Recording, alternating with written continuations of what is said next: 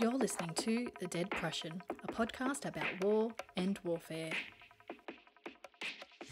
So we've talked a little bit about charities and supporting the veteran community on this show, but what we haven't talked about is the support veterans provide to veterans, and also how that support fits in with the overall idea society has about itself and how it fights wars.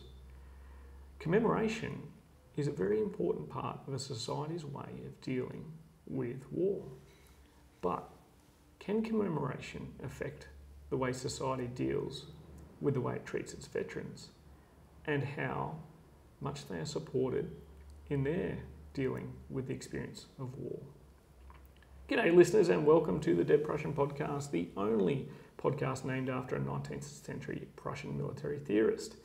I'm your host, Mick, your humblest host of a show named The Dead Prussian. Now, we have got a new program out. It's called the TDP Community Members Program. What it is a way for us to generate funds to keep the show going. Basically, I've got to be able to eat and sleep somewhere safe. So what we do is we have a Patreon membership. And if you go to patreon.com/thedeadprussian, you can see the members' benefits you get. Primarily, we will provide transcripts once we hit our fundraising goal for all the episodes we've had. All our guests also get a copy of their transcripts, so that's kind of cool. And also we provide a monthly book club for certain subscribers. That has actually been going great guns, and I want to thank Jack McCain for jumping on as our first book club author to join the team. However, I'm not actually here today to talk about ways to make money to keep the show on the airways. I'm actually here to talk about commemoration, veteran support, and how the commemoration affects the services of organisations that try and provide support to the veteran community and that connection that the wider society has with the experience of war. Where did I go to understand this? Well, of course, I went to the United States Studies Centre because that makes a lot of sense. But when you find out who my guest is, then you'll understand. My guest today is James Brown, a former Australian Army officer, a veteran, and president of the Returned and Services League of New South Wales. He's also a director of RSL Lifecare Limited and RSL Custodian Proprietary Limited. He's the chairman of the Anzac House Trust, deputy chair of the Anzac Memorial Trust, and a trustee of the RSL Welfare and Benevolent Institute. After he left the ADF, that's the Australian Defence Force for those not in the great country, James worked as a management consultant before joining the Lowy Institute for International Policy between 2010 and 2014. His research and writing focused on Australian defence operations, policy and strategy. And in 2015, James was appointed to direct a program focused on the Australia-US alliance at the United States Studies Centre. That's where I am today, and I've got to tell you, ladies and gents, it is a lovely place to visit. Now, James's first book was an absolute cracker. It's one of my favourites on veterans issues and commemoration, and it's titled Anzac's Long Shadow, The Cost of Our National Obsession, and it's published by Black Ink Books in 2014. For those listeners out there from the US who may have read books like Thank You for Your Service, it is of a similar genre, but in my opinion, a little bit more critical of wider society as opposed to focusing on individuals and individual veterans. So it is worth a read. In 2016, he also wrote the quarterly essay, Firing Line, Australians' Path to War. And I've actually got both of them here. I'm going to convince him to sign them afterwards, otherwise I won't publish the episode. Now, James studied economics at the University of Sydney and completed graduate studies in strategy at the University of New South Wales. That's one of my alma maters. And he is a graduate of the Royal Military College Duntroon, just as all the best officers are. Now, James, thanks firstly for actually letting me in the building, and secondly for appearing on the show. No problem. That was a really long intro. I'm going to get you to do that every time I go anywhere. I charge a small fee, but I'm happy to walk around and do that. I like to beef out the intros just in case my questions are absolutely rubbish. Fair enough. So I'd imagine many of the Australian listeners, after the bio I just gave, or the Australian listeners who've actually keep a watch on current events and some of the political commentary, and particularly stuff related to the RSL at the moment, have a little bit of an idea about you. But the wider audience may not, and that wider audience, not necessarily saying you're wider than us, America, as individuals, but as a population you are. Maybe you can give us a little bit of a background in how you came to find yourself leading an ex-service organisation such as RSL New South Wales. Sure. Look, it's a strange and winding path, but I left Defence in about 2010 after a period where I'd had a number of deployments to Iraq and Afghanistan, and also done a little bit of work on the Solomon Islands mission as well. And I got to the point where I'd settled in Sydney and I could start to look at other community activities. So I joined the surf club at North Bondi, and right next door was the RSL. And I knew one person that worked there, and I basically went and got involved at the local sub-branch level, worked my way onto the committee, did this in my spare time, and it nested neatly with some of the thinking I was doing at the Lowy Institute as well, and some of the thinking that eventually led me to write Anzac's Long Shadow. And then a few years later, 2016, I had become pretty frustrated with where the RSL was going, and I threw my hat in the ring to be the president in a casual election. I didn't win that election, but in 2017 I was elected to lead the organisation, which has got about 40,000 members and is going through some tough times at the moment. Yeah, and for those Australians listening, jump online, read abc.net.au. Actually, you don't have to be Australian, but they've done some news coverage of recent events over the past week, because the Bergen Report, which is an inquiry into RSL New South Wales, has recently been released. 700 pages. I imagine that was a fun read for yourself. But we're actually not going to go too deep into it, ladies and gents, because it's 700 pages and you know how lazy I am when it comes to reading. I'd rather chat about something I've already read, because that makes it easier on me. And I want to talk about the legacy of commemoration and how it impacts organisations and also society in the way they support veterans and their families. And my first question relates pretty closely to your book, Anzac's Long Shadow, which is probably one of the best names for a book ever. I'm certainly hoping that you came up with that. I'm sorry to say I didn't. That was the editor. My wife came up with the cover, but I managed to fill out the bookends. And for those listeners who haven't seen the cover, it's a picture of a statue, so it's pretty good. And I'm disappointed to see that your version was on sale. That's very sad. I didn't buy it until it was on sale. But that's because I'm cheap, not because of the quality of the book. Actually, for those listeners who are ABC fans, I waited until the ABC was going out of business for the ABC shops. I went in there with a trolley and pretty much cleaned them out. But enough about my cheapness. So what inspired you to write Anzac's Long Shadow? Look, I had got to the position where I had left the military. I had spent about 6 months working in the private sector, and I had gone to the Lowy Institute to work as a research associate at that point, and then later a research fellow focusing on military and defence issues. And it was a role I convinced them to create. And in 2010, the Australian government was debating the war in Afghanistan. The then Prime Minister Julia Gillard had kicked it off, and I was still working at KPMG and trying to watch the debate, and ended up doing a little bit of media commentary on the debate. And I watched politician after politician stand up to talk about what we were doing in Afghanistan, and it became clear to me that none of them had a clue, really. They were reaching for the sort of speeches you would give on Anzac Day, but they were pretty generic. In most cases, you could have changed out the name of the country and put in Iraq or the Solomons or East Timor, and it wouldn't have changed the content of the speech. And so I wanted to understand, how was it that we had been at war for so long, and yet the level of debate about what we were trying to achieve and how we were trying to achieve it, and the cost of what we were trying to achieve, was at such a basic level. And meanwhile, you had a panel looking at how to commemorate 100 years since the Anzac operation, and that included former prime ministers and luminaries, and was being funded to an extraordinary degree, and was catching the imagination of the public. And I just couldn't understand how those two things could sit side by side. How could you have a public that had no idea what had been happening in Afghanistan or what our soldiers were doing or where it was going, and yet so much energy and investment going into this centenaration of something that happened 100 years ago. And that's what led me to start thinking about the book. It took me a couple of years to think it through, and then I wrote it over the course of about 6-7 weeks in 2013.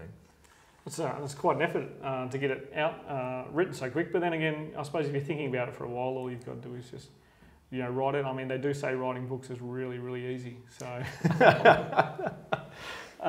particularly ones on topical issues. It's interesting you talk about the commemoration, the committee that was set up, and the funding that's gone into the centenary of Anzac. And I've been a little critical of it on this show before, particularly when I questioned and interviewed some of my war memorial historian friends.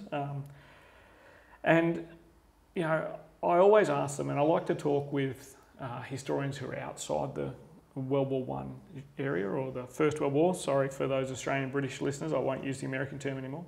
But what are they going to do next year is my big question. And I think one of the show's favourite guests and listeners, Peter Dean, has estimated that he, as a World War II historian, will be probably alive, Pete, probably, just slow down on the burgers and beers, when World War II centenary comes. There you go, Americans, World War II. And it's going to be interesting because he says that's his comeuppance. He's going to try and commemorate it. But it is amazing to see the public interaction with the centenary of Anzac. Is quite phenomenal at the War Memorial. I know that their attendance is quite large. Being at the last post ceremony for the centenary of Fromelles and reading the ode there, I was amazed at the number of people that were there. And it's interesting when we then have things like the commemoration of Operation Slipper Parade and those sorts of things recently. But the level of buy-in still isn't there because of this mythology. And one of the issues you address in the book is commemoration and how it affects society's views of the modern veteran, which I think links directly to what you were talking about before. So how do you think the focus on Anzac and its associated mythology affects our understanding of the modern veteran? Yeah, it's interesting, this has changed actually quite a lot since 2014 during the period that we've been commemorating the centenary of Anzac. When I wrote the book, I thought, it was incredibly controversial, and I thought I'd get heavily criticised for it. And now, a lot of the messages in the book almost feel like conventional wisdom. Yeah. I think this was something that just wasn't on the radar for most Australians. They were comfortable with the way we commemorated Gallipoli, which in itself was a pretty recent phenomenon, starting really from the early 90s when Bob Hawke took veterans there to commemorate the 75th anniversary of the landings. Yeah. And most of the public were really focused on Anzac Day in a good way, and there's a lot that's good about it, focused on the sort of Australian way of telling that history, which is very much about the individuals and very much about the soldiers rather than the officers, and very much about the tactics rather than the strategy. And that was the narrative, a narrative of sacrifice, a narrative that said that Australians performed well but were let down by their British commanders and the British strategists, and there's certainly some truth to that. But to me, I got the sense that we weren't using all of this extraordinary energy and fantastic energy that respects the role that veterans have played. We weren't putting that to any purpose. It was disconnected from the purpose. Yeah. And if Australians were as concerned about the unnecessary loss of military life as the Anzac legend would suggest, then why weren't they having a more critical debate about the future of the Defence Force and about how we should protect our soldiers, sailors, aircraft men and aircraft women in the future?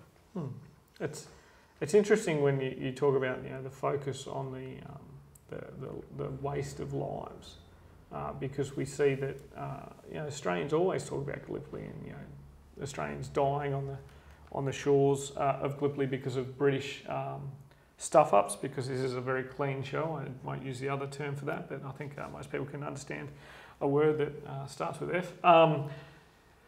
And then we move to modern day, and Australia's tolerance for casualties in a place like Afghanistan is quite low in terms of the Australian public, but it never seems to follow with a public debate about the purpose. And you mentioned that today the book feels like conventional wisdom to a degree, and I would argue that you're pretty correct in that. Society seems to have gotten on board. The RSL's going through a pretty tumultuous time at the moment. So now that you're in the hot seat, this is almost what I like to call the HR McMaster trap. You've written the book on it, and then someone pretty much, you get the job and someone goes, well, you told us how you're going to fix it, now fix it. So, not just the challenges for yourself, not just the challenges for RSL New South Wales. I suppose we can broader look at ex-service organisations, but, RSL New South Wales is a great microcosm to study.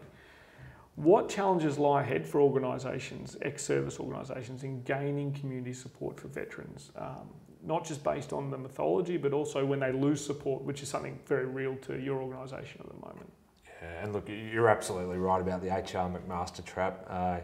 Anzac's Long Shadow had a chapter that talked about the issues with the RSL, that called on the New South Wales government to investigate the RSL and lead it to reform.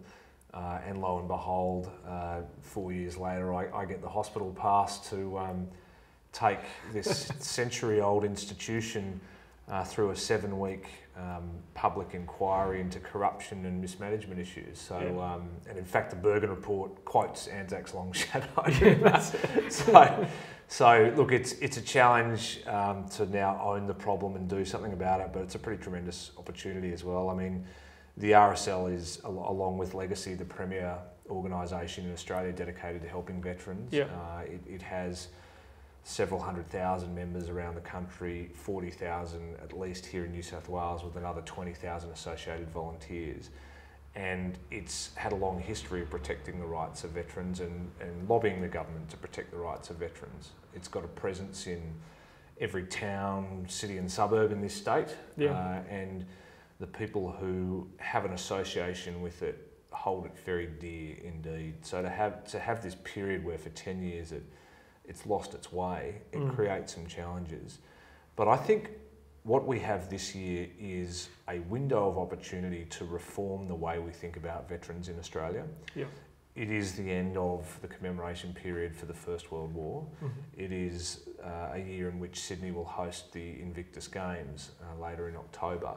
There will be an enormous amount of attention and goodwill towards veterans. It's also a time when the Department of Veterans Affairs is reflecting pretty critically on how it does business, and on how it organises itself, and really on the best way to help veterans, and moving away from a culture of compensation where veterans basically say, I want a cheque from the government to fix my problems and that's the end of it, to more of a culture of treatment and transition. And that creates a really exciting window. There is a critical need for reform. As research by Andrew Condon pointed out, there used to be, a couple of years ago, 3,500 organisations registered as charities supporting veterans in some way. Wow. Now there are 5,000, and the reason for that is that the RSL has not led the sector. Yeah. There are a lot of smaller charities popping up, duplication of services, lack of professionalism.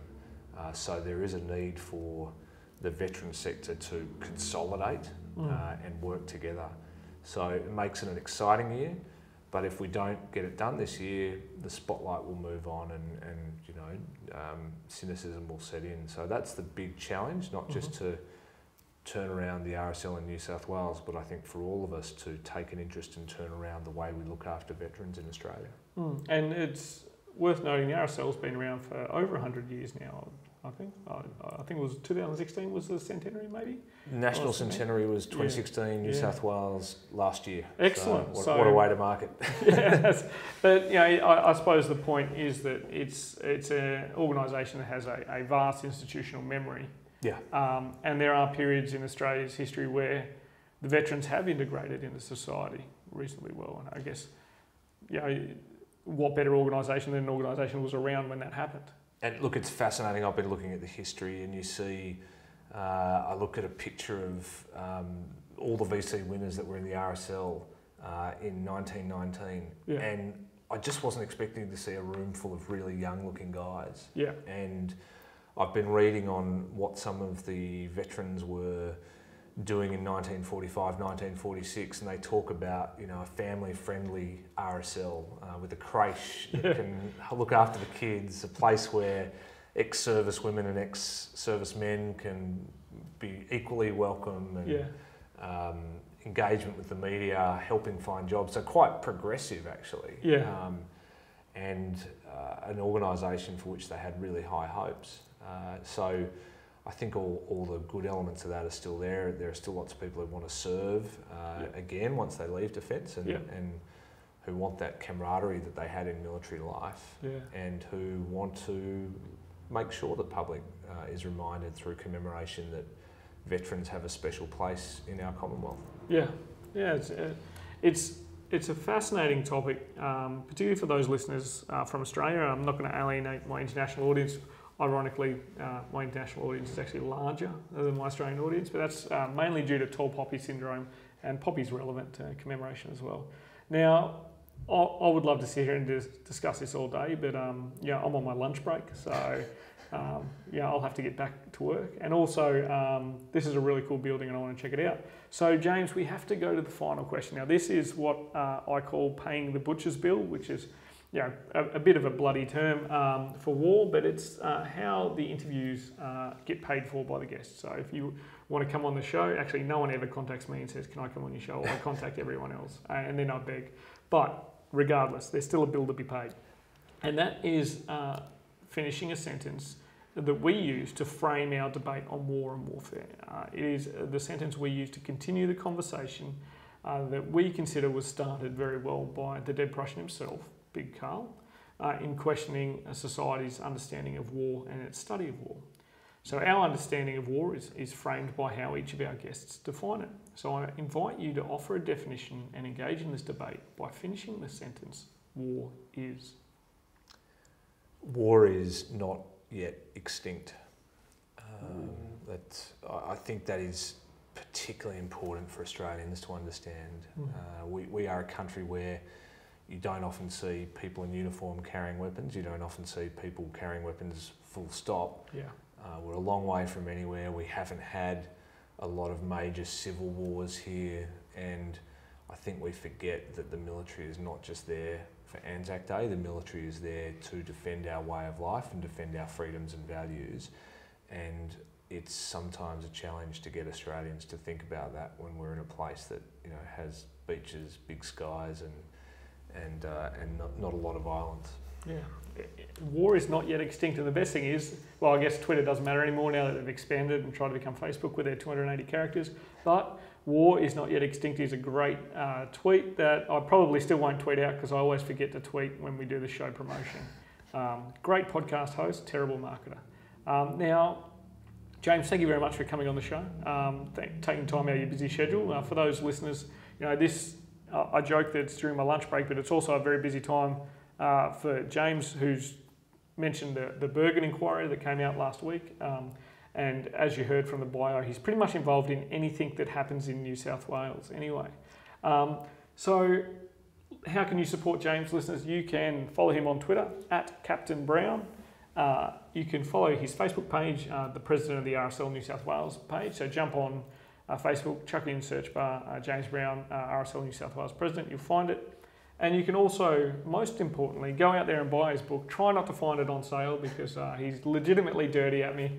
But Anzac's Long Shadow, it's the Redback #4, produced by Black Ink Books. And also, we didn't discuss it too much, but there is also the quarterly essay, Firing Line, and it talks about Australia's path to war and how Australia decides and goes to war and what sort of challenges we can expect coming up. So have a read of all those. Engage with James on Twitter. He's quite good at engaging on Twitter. That's how I was able to link him into this. But James, thanks very much for coming on the show. No, it's a real privilege, and keep up the good work.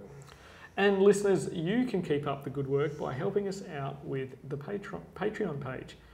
If you want to be a member, you also get bonus episodes. I don't mention this often, but I actually do extra episodes for those members of the TDP community. Those people who are already members know that I've used a fictional trilogy to discuss strategy and different types of forces. And we're also currently in the middle of a specific series focusing on violence and violent behaviour from not just an international relations and history sense, but also from a criminological and psychological sense, because I'm actually got to put those other degrees I have to use. But until next time, listeners, grab a book, and crack on. Join the conversation with us on Twitter at Dead Prussian Pod, on Facebook at the Dead Prussian page, or on our website www.thedeadprussian.com. All show notes for this episode, as well as copyright information, can be found on the website. The Dead Prussian podcast is written, produced and hosted by Mick Cook. It is co-produced by Amanda Levito. The music used throughout is Caught in the Beat by Broke for Free and is used under a Creative Commons Attribution license. All opinions expressed by individuals on the podcast are those of the individual and not necessarily representative of any other organisation.